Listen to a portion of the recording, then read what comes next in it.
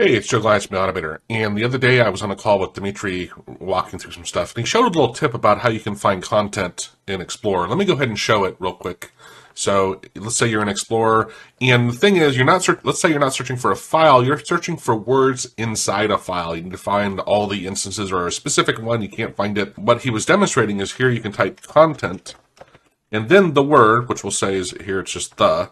It's going to look across in that folder, wherever this is. And here, if I click on it, we'll see, hey, this had the in it, right? So this is just the preview pane.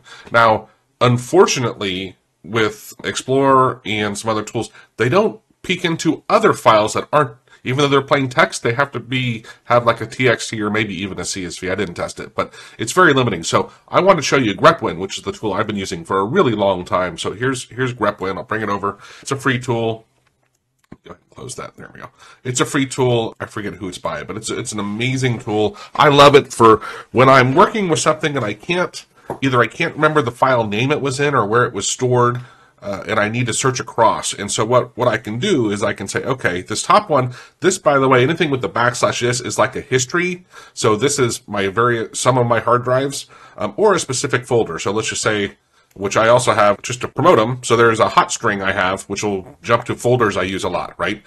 In here, this is what you're searching for. You can search as text or regex or the whole word, looking for the whole word of it. And what's really cool also is you can do search and replace, right? So it's very cool. And if you do the search replace, you can create backup files of what it is just to test stuff and then be able to restore it after.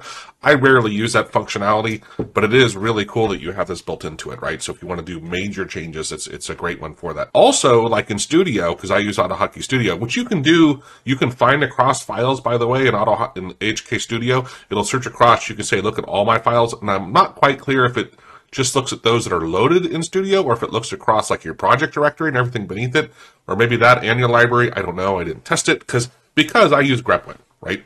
But AHK Studio, by default, if you have the backups on, creates a folder with all your backups. And what I don't want is every instance of everything coming up every time, right? So let's say I wanted to look for, let's just do Excel for, I know that's a lot of stuff. Here I'm telling it, hey, look in AutoHotkey or Python files. So the pipe is the or.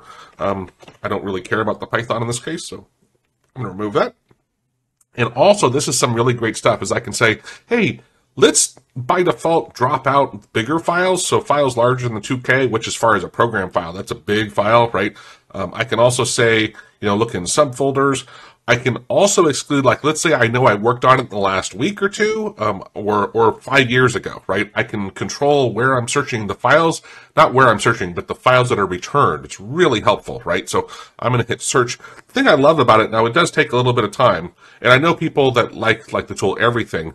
It's very fast. However, I don't think everything peeks inside files. It just looks for file names, right? Which is great if that's what you know. I rarely know the name of my file, right? I work on the folder, but what I want to also show you here was, here I have a list of the name of the file, the path to the file, but what I can do after it's done searching is I can hit contents. And here you'll notice in the same Excel file over and over and over, I have multiple lines. Now let's drag this over so we see a little better.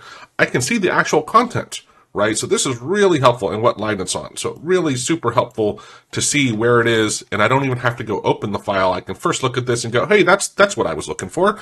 And then you can right click and say, open containing folder. I think I can hit edit. It's kind of like an Explorer window in that sense. It's very flexible. You can do a lot of stuff with it. But I've been using grepWin for, boy, I don't know, a really long time, and it's a really, really great tool. If you're, what's interesting is, like, they don't have a lot of menus, so if you hit F1, like if I'm here and I hit F1, it'll come up with help for what I am. So it's context sensitive in that sense of, if I'm over this, hopefully that would have, maybe it's just, let's see if I'm in here, the replace, oops, we're still on that, but I know, like on this one, exclude, maybe not. Maybe it's one thing for everything. Sorry. I thought it was context sensitive of where I was. Hold on. Oh, there are tooltips, which is a very nice functionality to be able to have, because some of the stuff is a little complicated, and you may or may not know, remember that pipe in between things and how to do multiple, and hopefully you understand the star and asterisk, symbols. Wildcards are very, very flexible, but being able to do like a regex search or the text search, it's such a simple interface. They really nailed it in that sense. It's very easy to use. I think most people can easily get to stuff. You go to settings here. There's not a lot of settings to update. I don't honestly have never really looked in here. It's a really great, easy, free tool. So the URL I have at the beginning, but just to simplify it, right? It'll go to it's a redirect I have. It'll go to the automator. Let's see here. So it's the automator.com/grepWin, and that'll take you to the site that has it. They have a portable version or a regular install version. I usually use the portable. This happens to be the install. I realized my version was really old because it doesn't auto-update, which is, honestly, I prefer that. I would rather me go check instead of it automatically doing it all. It's just one more thing, right, that would always be running and stuff. So they're very good about not having too much stuff and making it simple. So if you often can't find something and it's inside your files, grepWin is a really great solution. I highly recommend it. Cheers. And please like and subscribe. I'd really appreciate that.